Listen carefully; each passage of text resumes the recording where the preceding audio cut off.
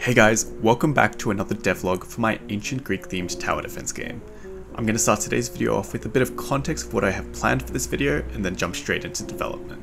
I've mentioned in the last two devlogs the primary issues I faced during development of this game so far, namely being issues with the scope and the feature creep. An issue that I had with this was blindly adding characters into the game and not really thinking how each character is supposed to interact with each other or even the environment. An example of this, I wrote a base unit class script and had every specific character derived from that class, but as the game expanded and I needed to take into account different player interactions, what I was writing and how I was writing it wasn't exactly flexible. And by flexible I mean, I could keep going the way that I was going, but anytime I wanted to introduce a new character, every existing character would need to be rewritten to account for the changes from that one. Take the fairy character for example.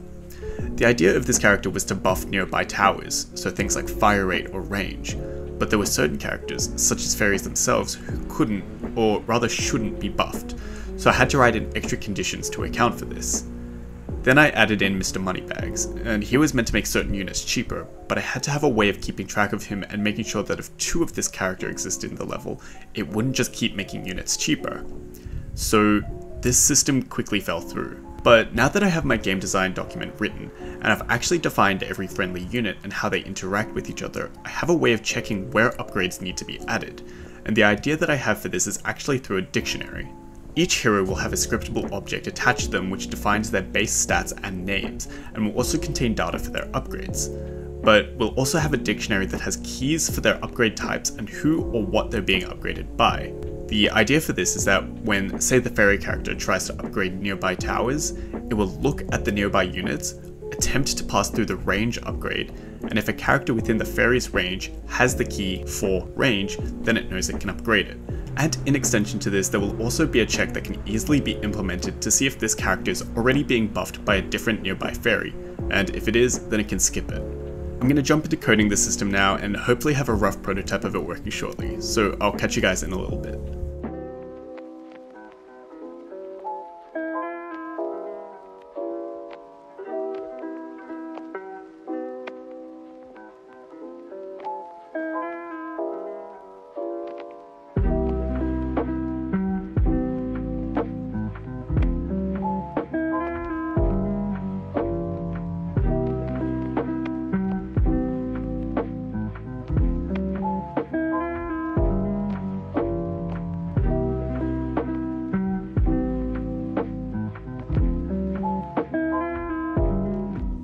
Hey guys, I just got done coding a basic prototype of the dictionary system, so I'll go over what I've done and how it works.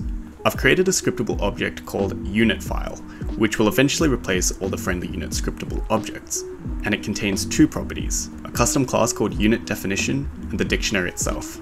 Now the way that the custom class works is almost like a pseudo dictionary creator. There's a class contained within it with two properties, a key and a value, similar to how a regular dictionary works. And there's also a list of this class so that I can add as many values to it as I want.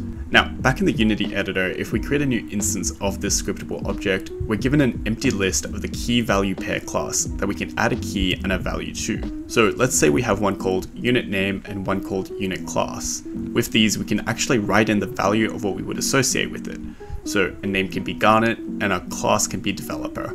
Now, back inside of our mono behavior script, which handles basically the core functionality of the game, we can reference any unit scriptable object, call the dictionary attached to it, and check if it contains the key, and if so, we can apply necessary changes to that specific instance of the scriptable object. Now, in my previous implementation of this, it was actually reading data from a JSON file, which is something that I actually really liked how it was implemented, but obviously there was a lot of redundant data, as every character had to have data associated to it, something that it may never need. For example, the fairy character having fire rate or shot speed. I'm going to jump back into the development now and start to scrap the existing friendly units and slowly upgrade them into the new system. So I'll catch you guys in a little bit.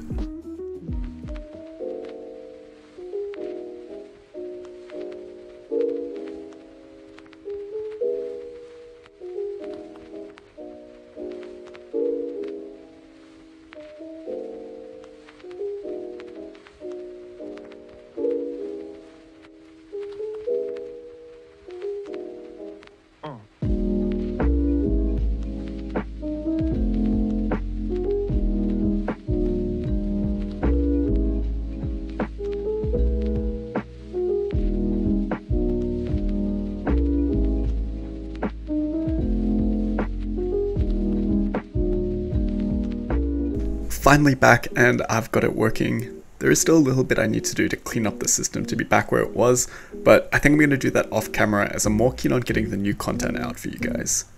I'll leave the devlog there for this fortnight. I do hope you guys enjoyed the video, and if you did, consider subscribing to keep up to date with the fortnightly updates. As always, thanks again for tuning in, and I'll see you guys in the next video. Take care.